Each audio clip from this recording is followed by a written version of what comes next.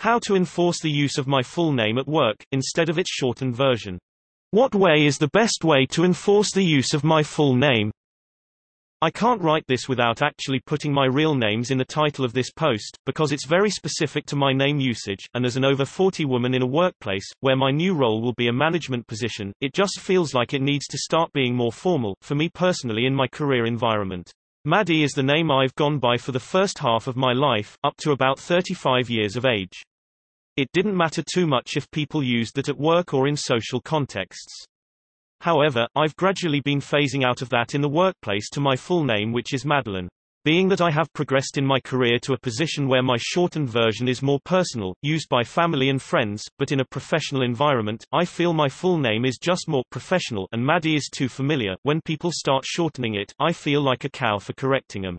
I'm starting to roll my eyes a lot when people use my shortened name, as if it's now starting to grate on my nerves and I don't want to snap at someone for using it because, essentially, this is a personal annoyance, not their fault. Edit. Note: I'm starting a new job, meaning I'll be with new people, nobody I know from any previous interaction. Fresh start, so just working on how to move forward with the name I'd prefer to be addressed by.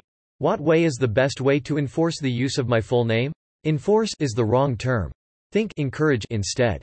As you enter your new job, make sure that you always use Madeline in all of your paperwork, in your signature, in any door signage, in the phone system, etc. Always introduce yourself as Madeline. And gently correct folks who use your nickname. Smile and say, "I prefer Madeline, please." Smiling always helps. And try hard not to roll your eyes. I have that bad habit too, and have to work hard at avoiding it. I had a boss who once wisely suggested that it wasn't a good thing to do,